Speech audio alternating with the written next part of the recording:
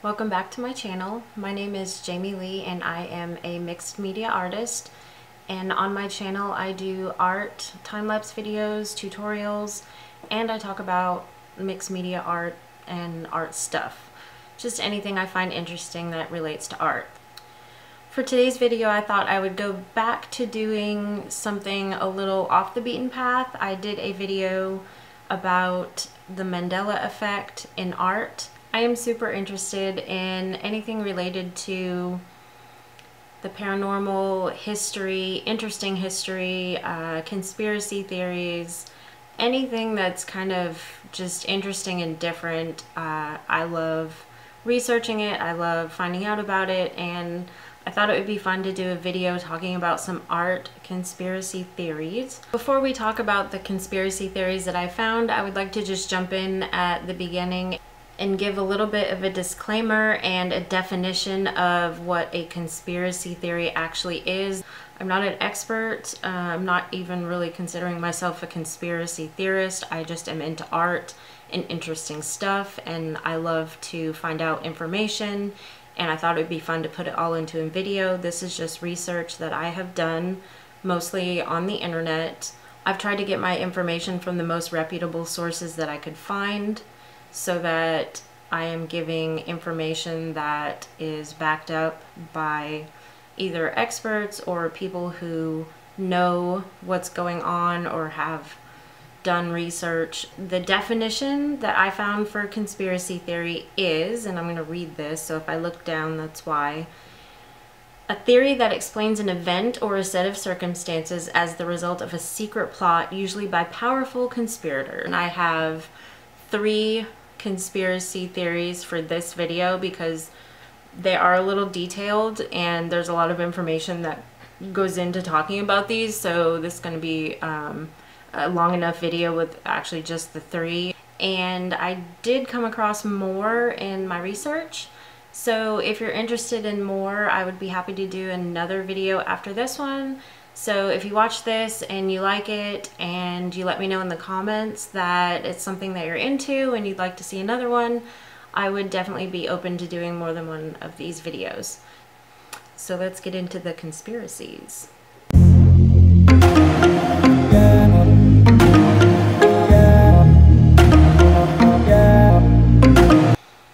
The first art conspiracy theory that I came across is in regards to Spanish painter Francisco Goya. Goya was very famous. He was considered to be on par with Picasso and Miro. He was a royal painter, and I have some notes over here, so if you see me looking that way, I'm just checking my notes. He was the official royal painter of Charles IV and Ferdinand VII. And so he was not just some, hobbyist painter. He had a lot of recognition, a lot of respect as an artist. And the conspiracy theory surrounding Francisco Goya is in regards to probably some of his most well-recognized or most famous paintings. They're called the Black Paintings. It is a series of 14 murals that were painted on the walls of his home. His home was named Quinto del Sordo. I hope I'm saying that correctly. I'm going to butcher some names just to warn you up ahead of time. The story originally went that Goya bought a small cottage in the countryside and he resided there for several years. So the records show that he bought this home in 1819. And the paperwork from the property at that time showed that he lived there from about 1819 to 1824, which is when he signed the house over to his grandson Mariano. And that happened in 1823, and then Goya left the house in 1824. He moved to France, where he stayed until he died there in 1828. So he was only in the house a short time, and it is said that somewhere between 1820 and 1823 was when he painted these 14 murals. There actually are said to be 15 total, but one is lost. So he spent the time in the house painting these murals, and then the murals do still exist. Eventually, since they were painted on the walls of a home and he was a very famous artist, they had the paintings removed from the walls and installed in the Museo del Prado, where they are still on display in regular rotation today. So you can go see the black paintings. So that all sounds pretty legit, right? What's the deal with a conspiracy theory in regards to these paintings? Well, the thought is that Goya never painted these. They are actually fakes. And the reasoning behind this is as follows. So a book publishing company, Scala Publishers, commissioned a book specifically on the black paintings of Francisco Goya. And in order to get this book written, they went to a art history professor and expert researcher. His name is Juan Jose Junquera, and Juan Jose Junquera is well known for diving deep into research using the Spanish archives. This publishing house called on him to research the black paintings to get the best information possible, and then they were going to publish a book about the paintings. So Goya dove into the archives and did his thing, and what he came up with was something nobody was expecting. He went back to the property records for the house that Goya purchased in 1819, and according to everybody who saw the murals or knew about the murals, they were located on the first and second floor of this house. When the house was purchased by Goya, there was no second story to the house. The property records only show it was a one-story house. So it'd be a little difficult for Goya to paint murals on the walls of the second story of a house if the second story did not exist. So that was the first problem he ran into. The second problem that he ran into was that a lot of the information about Goya and what went on during that time was pretty fuzzy. Most people attributed the time that it took him to paint the murals from about 1820 to about 1823. And Juan Jose Junquera wanted like exact information. He was starting to become a little bit suspicious of what he was finding when he didn't find any mention of these murals from contemporaries of Goya at the time. People who visited the house didn't leave the house saying, "Oh my God, did you see these 14 creepy ass murals in this house?" Like, nobody was talking about it. And the reason why I put it that way is because the murals were disturbing. They were really a departure from his usual paintings. He actually did a lot of fairly happy paintings throughout his life, bright, colorful, and these were none of that. These were dark, disturbing, weird, creepy murals. The one that's most recognized, and disclaimer, it is a little bit disturbing, so if you don't want to look at it, just kind of skip ahead, is going to be this guy right here, which is called Saturn Devouring One of His Sons. But that was probably one of the most recognized of the murals, and as you can obviously see, super creepy and really disturbing, and a real departure from his usual style of painting, which is kind of odd if you think about it. He spent his whole life painting a certain way, and then all of a sudden these 14 murals are completely different, and then he goes to France and then he passes away. What people had said in the past was that when he moved into this house, he was either extremely fearful of going crazy or that he actually was going crazy, which is why these murals would make sense. He was descending into madness, basically, and he painted these murals as that was going on. Another point of contention for him when he was doing his research was that people at the time were not talking about these murals. They obviously, if anybody had seen them, would start talking about them, because one of the country's most famous artists was suddenly painting these dark and incredibly disturbing murals, and nobody really mentioned it. So he talked about the fact that he found some documentation for like inventory to go along with what was in the house at the time, and that the wording used in this inventory did not match up with the correct wording that was being used at the time.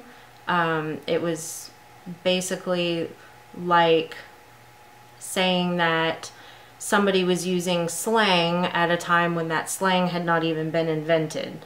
So if somebody in 1940 was saying, "Groovy, man, peace out," you'd be like, well, that doesn't make any sense, because nobody talked that way then. This is kind of that same scenario. So what he found was that only 2 people in the documented stuff he could find actually mentioned the paintings, and one of the people actually wrote about these paintings many years after the fact. So really only one person who was around at the time that these paintings were supposedly created actually mentioned them. So a friend of Goya supposedly did an inventory, and he supposedly described the paintings and described the interior of the house. And Junquera came to the conclusion that this inventory could not have been done at the time that it was said to be done, because the wording was kind of impossible. They were using basically slang that wasn't in existence at that time. He found in the documentation that a word used for writing desk, which was in Goya's home, was the word, I'm probably going to butcher this, vargueno. And he says that that word did not exist at that time. People would have referred to a desk as papelera or escritorio. So he's saying that people are using words to describe this so-called inventory of the inside of this house that they would never have used.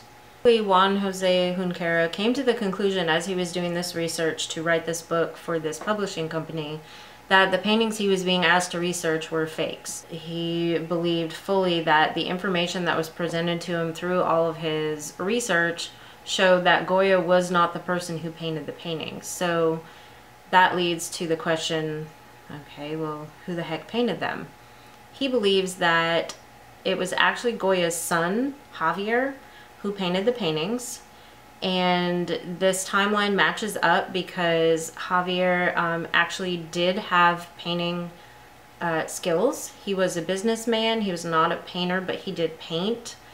And he would have had access to the house after Goya left, and he would have been able to paint the murals. And what Junquera believes happened is that Javier painted these paintings on the wall, and then the grandson of Goya, Javier's son Mariano, was tasked with selling the house, and he figured he would get more money selling the house if he attributed the murals in the house to Goya, because Goya was a famous painter, and so he would be able to use that as leverage for selling this house for more money. If you're thinking of things in terms of what people have done for money, then I mean, that explanation does make sense. A lot of people do dispute this conclusion that Junquera came up with. They do not believe that he is correct. They think that, you know, the property records could be explained away. A lot of times houses have add-ons or different things that are not always included in the updates until, you know, a little bit of time has gone by. So it's entirely possible the house had a second story added and it was just not listed in the paperwork at that time. People believe that Goya definitely still is the person that made these murals, and that the evidence that Junquera is basically piecing together is just to bolster his own story or what he found. And he did in fact go ahead and write the book on the 14 paintings. And what I found to be odd was that he didn't actually write the book and say definitively, hey, I believe that these paintings are fakes. I don't think he actually painted them. He kind of like hid the conclusion he made in the book, but did it in a way that really people who are reading it wouldn't go, you know, close the book and go, oh my God, you know, that was definitely a conspiracy. You know, they tried to cover up the fact that Goya was not the actual person that painted these, and everybody believed he did, and on and on.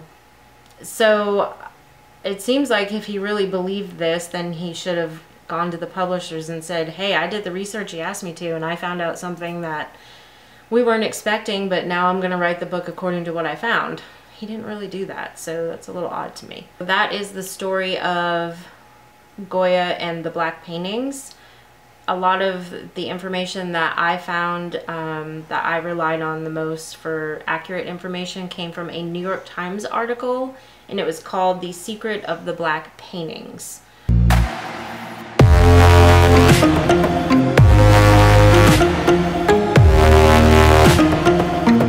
Our next art conspiracy theory has to do with Leonardo da Vinci. And you could probably do a whole series of conspiracy theories surrounding Da Vinci and all of his works and everything. But this centers on one particular painting called the Salvator Mundi. The Salvator Mundi is a painting that Leonardo da Vinci, I almost said Leonardo DiCaprio, what the heck? Leonardo da Vinci, it's attributed to him. And originally they thought that he painted this painting, and then there was a copy made and the original was lost. And then in later years they have discovered through restoration that they think this painting, the Salvator Mundi that they have, is actually Leonardo da Vinci's painting. He actually painted it. Throughout the years it's been attributed to like a school of other artists who were trained by Da Vinci, and one of them did it, and then suddenly it was moved up to, well, a student of Da Vinci did it, and then finally they attribute it to Da Vinci himself and said that he actually painted this. And that's actually not the conspiracy in regards to this painting. The Salvator Mundi is currently quote-unquote missing. Although most people in the know, in the art world, pretty much know exactly where it is. Most people believe it's being kept in a secure art storage facility in Switzerland. So how did this painting that was supposedly Da Vinci's but not Da Vinci's end up in a storage facility instead of on display? And this is actually a really relevant question for right now, because the Louvre in Paris actually asked the owner of the painting if they could borrow it so they could put it on display, because they have a big Leonardo da Vinci show happening in just a few days. It's October 15th, 2019, and they're planning to have this show, and they asked the owner of the painting if they could put the Salvator Mundi on display, and they did not get a reply, and the Louvre is having to scramble now and basically say, we tried to get it and we couldn't, and that painting will not be a part of this exhibit, which I feel like would make the Louvre feel kind of embarrassed. You know, they're having this whole big deal about Da Vinci and they can't even get this painting, which everybody knows it's out there, and most people actually do know where it's located, but the person who has it just doesn't want it shown. And this also happened in the Louvre located in Abu Dhabi. So there is a Louvre museum in Abu Dhabi, and it was inaugurated in 2017. And at the time that they were basically getting together, you know, all of the people that were going to come to this big opening for this art museum, they wanted to have the Salvator Mundi on display there. and it was a no-show there as well. So basically this is the painting that just doesn't show up for stuff it's invited to, which, I mean, I can't say I blame it. So the reason why the painting is now where it's at, that is also part of this whole big conspiracy theory around this painting. The Salvator Mundi painting has changed hands numerous times, obviously throughout its basically 500-year history. That's a lot of years for a painting to be floating here, there, and everywhere. The most recent purchase of this painting was in 2017, and it was sold at Christie's. It became the most expensive piece of art ever sold. The painting itself sold for $450.3 million at that auction. That's a lot of money for a painting that has disappeared. So who bought it and how did it get to Christie's to be sold for that much money? The timeline, and I'm looking here at my notes, just if you see me looking down, it was believed to be painted in 1500. They thought maybe Davinci painted the painting for King Louis of France. The painting remained kind of around until 1763, and it was in the royal family's possession, and then suddenly 1763 comes around and the painting goes missing. And it goes missing for 150 years. In the late 19th century, suddenly the painting is back, and it goes into the collection of Sir Frederick Cook, who was a man who lived in Virginia. In 1958, it comes around again at Sotheby's in London. There was an auction in June of 1958, and it sold for 45 pounds. It would be about $57. So not very valuable at this point, because again, they didn't think this was actually a Leonardo da Vinci painting. They thought this was a copy of a painting that Da Vinci had done 500 years ago, basically. So nobody really paid attention to the painting again until 2005, when it turned up at an estate sale in America, and an art dealer purchased it for $10,000. In 2013 was when stuff started ramping up, and then a bunch of dealers got together and sold the painting at Sotheby's again for about 75 to 80 million. And then the person who actually bought the painting for that price literally turned around and sold it to another person and jacked the price up by about half, and sold it to a Russian billionaire whose name is Dmitry Rybolovlev. Dmitry Rybolovlev. He bought the painting for $127.5 million, and he ended up being actually quite angry because he found out that the person that sold it to him, a man named Yves Bouvier, deliberately jacked up the price to sell it to him, and he wasn't very happy about that. In 2017, he put the painting up for sale at Christie's auction, and it was bought for $450.3 million. Now, who would have the money to pay $450 million for this painting? So as it turns out, the person that bought the painting was Saudi Prince Badr bin Abdullah bin Mohammed bin Farhan Al Saud, an ally of the Crown Prince Mohammed bin Salman. So the painting was purchased obviously by a Saudi, and which makes it kind of weird that the Abu Dhabi Louvre wanted to display the painting and was not able to do it. So when the painting was purchased, it was supposed to be debuted at the Louvre Abu Dhabi in September of 2018, but it never was, and it's been kind of missing ever since, although it's not really considered missing. So there's a lot of controversy and kind of conspiracy surrounding this painting. Like, why is it being hidden? Why is it suddenly the most expensive painting in the world, but people weren't even agreeing, you know, just a couple decades ago whether this was an actual Leonardo da Vinci painting or whether it was a copy. Basically, when the painting was rediscovered in 2005 and restored in 2007, the restoration was what caused people to think, oh, this is not a copy, this is an actual Da Vinci. And the style and the way the painting was done and the materials used all correlated with Da Vinci paintings.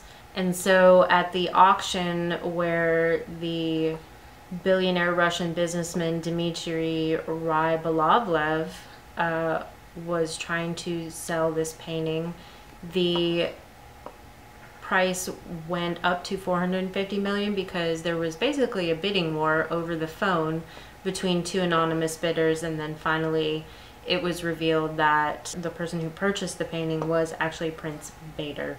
And then the Louvre in Abu Dhabi even announced that they would be showing the Salvator Mundi, and then they would basically have to do what the Louvre is doing right now and saying, psych, sorry, we're not actually going to show it. We thought we were. And then, of course, let's not even get into the whole Middle Eastern Russian ties with political leanings and all that kind of stuff, because a lot of the articles kind of point to different connections that are supposedly made, and that might be also part of the whole conspiracy here. I'm just not even going to get into any of that stuff. And then a lot of people are actually saying that the reason why the painting isn't able to be shown is because the restoration caused issues with the painting and it actually heavily damaged it, and people are trying to figure out how to save the painting from any further damage. Most people in the know aren't really upset that the painting is missing because they realize that it's being kept somewhere safe. It is in the hands of a private owner, even though he is a member of the royal family. He did purchase the painting, and so it is, you know, his to do whatever he sees fit with. If he wants to take it on a yacht and go out in the ocean with it, he can. It's his painting, and he paid a lot of money for it. Many people say he overpaid for it. So that is the story of the Salvator Mundi, Leonardo da Vinci's copied painting that is now considered an original painting that is now also whereabouts unknown. Oh, and let's take a puppy break in case you needed to have a little cuteness. Oh, bright. She thinks it's bright. I showed you my newest member of the family last time in my video. This is Stella, who wants to eat my necklace. She's teething, and she has tiny razor sharp teeth that will bite a finger off if you let it. So, Stella. Because, you know, art conspiracy videos need a cute puppy in them. And just to mention about the Salvator Mundi information, there is a bunch of information on the internet right now, especially since the Louvre was supposed to have the painting for their upcoming show. Like I said, October of 2019 is when this video is being filmed, and that show is supposed to happen October 24th, 2019, which is about a week away from now. At this point, they still, basically they were releasing statements saying, hey, guess what, we're not going to have the Mundi painting. Sorry, we thought we were. They tried to gather together as much of Da Vinci's work as they possibly could, and so this painting missing from it, I'm sure is kind of disappointing. I basically got all my information from, there was the auction websites where the actual sales happened, and there were news articles about the different sellings of the painting because it was so heavily followed, because it is considered the most expensive painting ever sold. So there is a lot of information on the internet. I tried to steer clear of just, you know, general information sites, and I tried to target art news information sites, the auction websites, and that kind of thing. So that's where I got my information for that part of this video. We are going to go on to conspiracy theory number 3.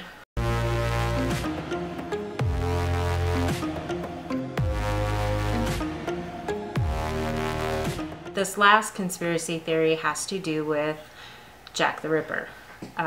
which this whole conspiracy theory, I find it in one way to be super fascinating and interesting because if you don't know, and again, if you hear noises, my puppy is chewing on the rug. Probably should stop her from doing that. Hang on. No, no, no. Chew on your rope. There you go. Good girl. Okay, she's no longer chewing on the rug. Thank goodness. I did not realize that. I thought she was chewing on a rope. Anyway, so any noises, dogs. The reason why I find this so fascinating is, of course, Jack the Ripper is one of the most famous serial killers in history, and the reason why the case is so famous, aside from the fact that he was considered to be the first known serial killer, is that there's so much wondering still about who this person could have been, because as we know, it's never been solved definitively. There's a bunch of theories, there's a bunch of information, there's all kinds of different avenues that people have gone down, and documentation that they say proves that this person did it and this person did it, but really nobody actually knows. Nobody knows who Jack the Ripper was.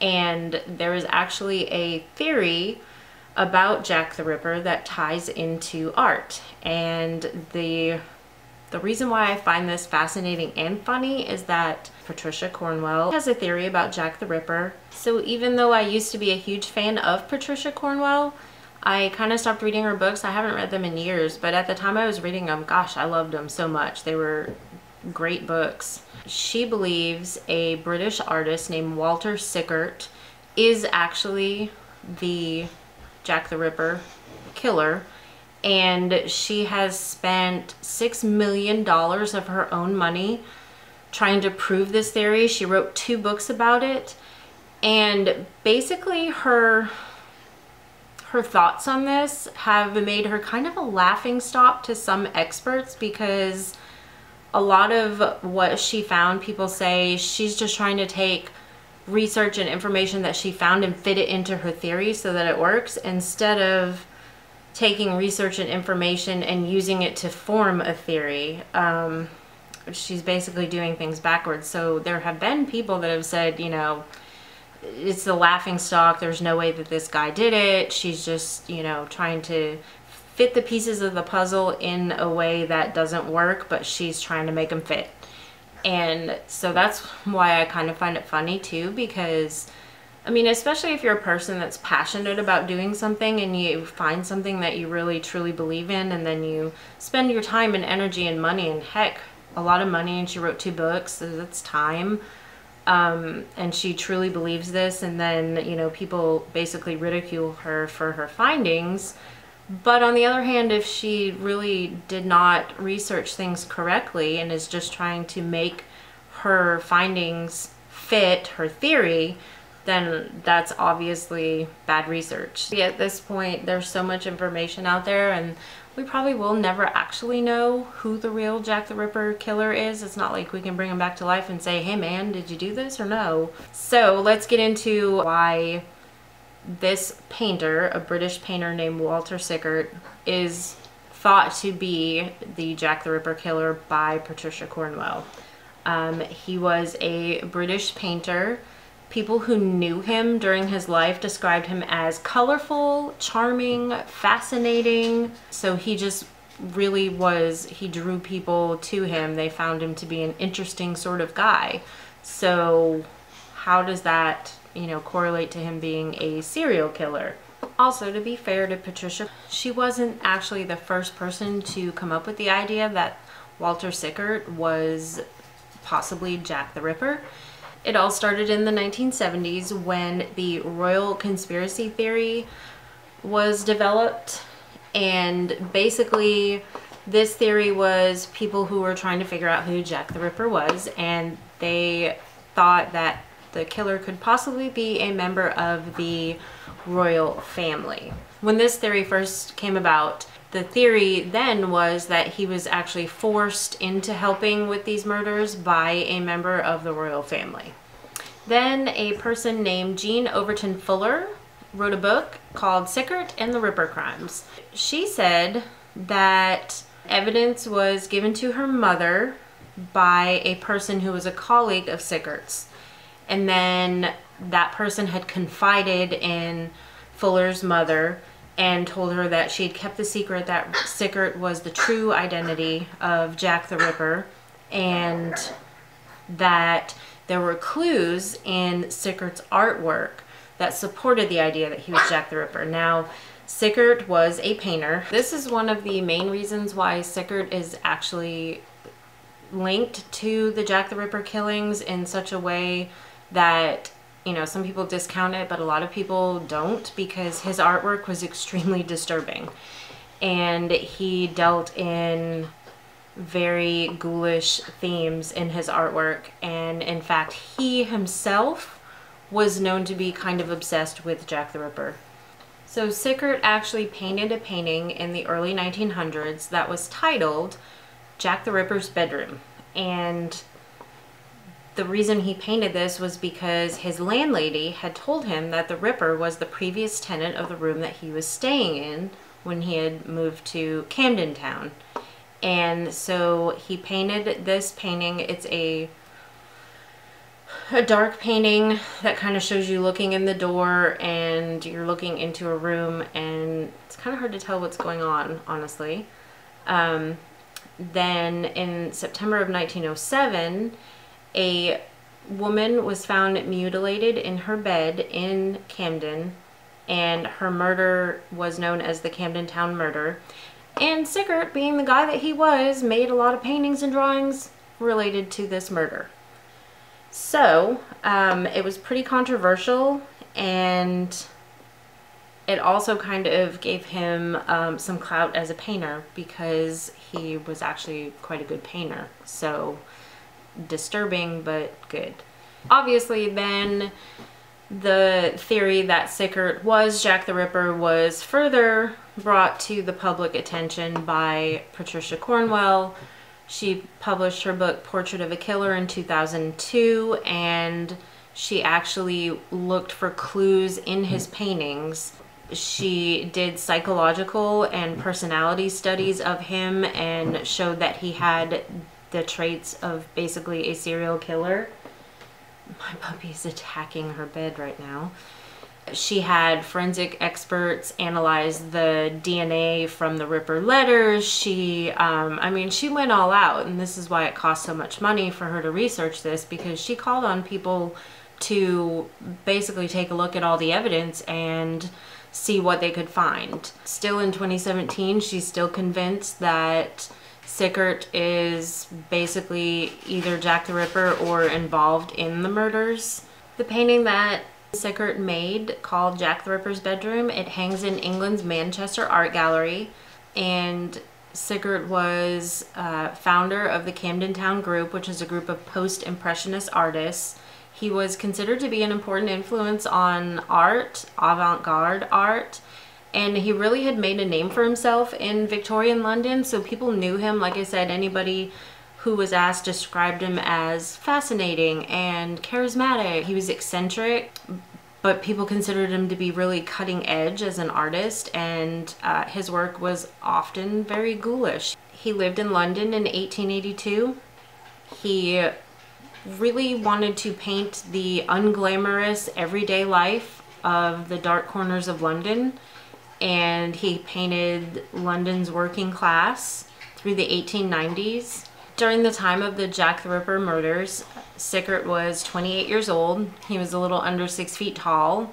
He had light brown hair, a light complexion, a mustache, and his physical description was pretty close to what descriptions had been given about Jack the Ripper, but really at that time nobody was putting together Sickert with Jack the Ripper.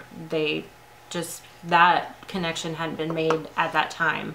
And really the first time anybody had mentioned him in regards to it was decades after his death. Like I said, the royal conspiracy theory in the 70s was the first time somebody had put together his name with possibly being Jack the Ripper or involved with Jack the Ripper. So to this day, there is, like I said, there is some evidence that, you know, obviously he was kind of a disturbed guy. He had a fascination with Jack the Ripper. But just because you're fascinated with somebody, even if it is a serial killer or a dark person or a dark event, doesn't mean that you're involved in it or that, you know, you had anything to do with it. It just means that it catches your fascination and you're interested in it. He did paint paintings of murder scenes, which that's a little disturbing, but, you know, people have painted crazy stuff, and it doesn't mean they went and killed a bunch of people. But the evidence shows that there are a whole host of people who could have been Jack the Ripper, not just Sickert. So even though it's a theory, and even though Patricia Cornwell strongly believes that he is Jack the Ripper, we'll probably never know. It may be one of those things that, you know, it's just never going to be solved. So that is the third art conspiracy theory that I came up with. I do have more that I looked into. Like I said, this video is a little bit longer because I went into depth with each of these. So if you're interested in hearing more art conspiracy theories, then just leave me a comment below, give this video a like, and I hope you enjoyed watching it. I hope it gave you something to think about, or was at least entertaining. It was entertaining for me to make it just because I find all this stuff extremely fascinating and interesting. And so I hope you liked watching it, and give me a thumbs up if you did. Subscribe to my channel. I do more traditional art videos, but I also have done one video that's along the same line of this one, and I would like to do more. In fact, since this is October and we are coming up on Halloween, I have the idea to do a video on haunted paintings. I know I have one in particular that I've looked into, and I might do a video on just that one, or if there's more, I might combine a couple of them and do a video like this one where I talk about a couple different things like that. So if that's something you're interested, stick around. I'll be doing that video before Halloween. So thank you for watching, and I hope you have a great day. And from me and Stella, bye! I think that little tummy, so cute. Bye!